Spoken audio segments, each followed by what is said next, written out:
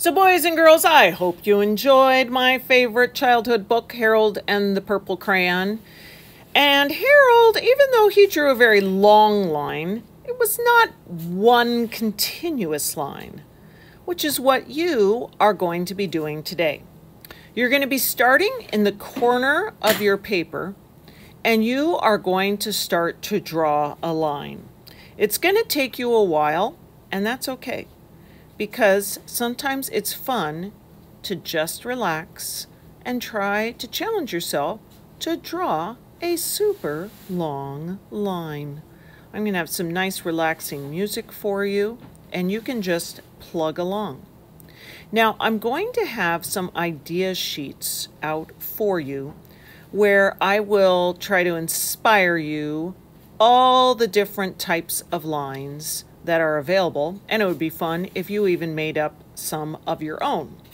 Now, I'm not going to lie, I did this myself, and you kind of get started going, and then after a while you get a little tired.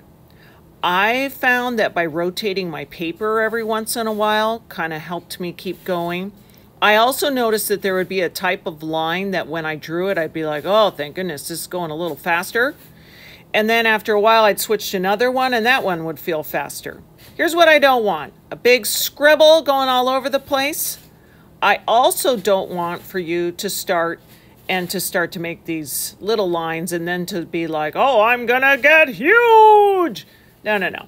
You're just gonna take your time and draw your beautiful line. You're gonna like it at the end. So like I said, I kept rotating. I would do loopy, and then I would start to do my crenellation one, and then I'd do my coral one, and then bouncy, and then loopy. When you're finished, you are going to go back to the stencil table, and you're going to choose a shape that you like. You're going to be choosing one shape at a time. So for me, I decided I was going to choose this diamond. I'm going to give you a little bit of a fatter Sharpie, and you are going to trace the inside of that stencil. You're going to trace it real careful. If you need help, we can help you, but you're going to want to hold that thing down really well so that you can get that nice line. And then here's where it's going to hurt your brain. You're not going to color outside of that line. You're only going to color inside. And you're going to choose whether you want to use warm colors or cool colors. This is an example of someone that chose cool colors.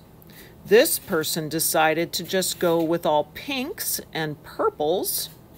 And then here's an example of someone who chose warm colors. So if we go back to my diamond, I decided that I was going to use cool colors. And so I'm going to, man, you got to think hard to not go outside that big shape. I decided to start to color inside of these lines. And this is another time where you're going to find that we just want this to be relaxing, a nice calm project for you to do.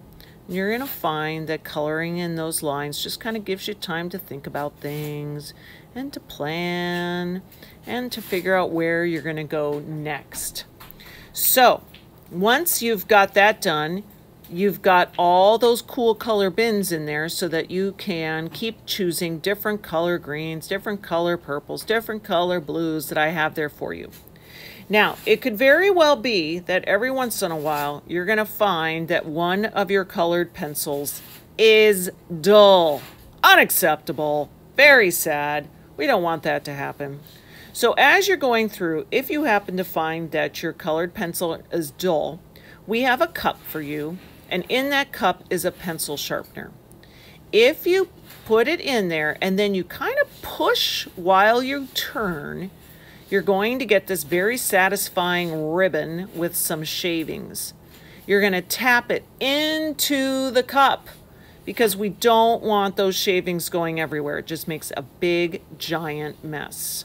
I know it's kind of fun to plug away at sharpening your pencils, so that's kind of like a treat for you that every time you switch colors, you can sharpen it just a little bit as you color. So as I finish up this one, I'm starting to feel pretty excited about this, and I'm going to start to plan what I'm going to do next.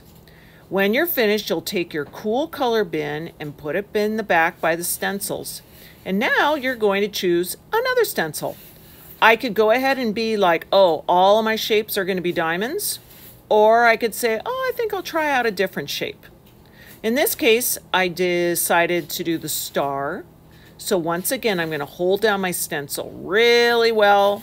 I'm going to take out that Sharpie. And again, if you want someone to help you, we can do that. And then you can decide, are you going to do cool colors again? Are you just going to do different shades of green? In this case, I decided to move over to my warm colors. This is kind of the idea of what we'll be looking for at the end. I'm going to leave this picture of these lines up for a little bit, and then you can go ahead and start. Have fun.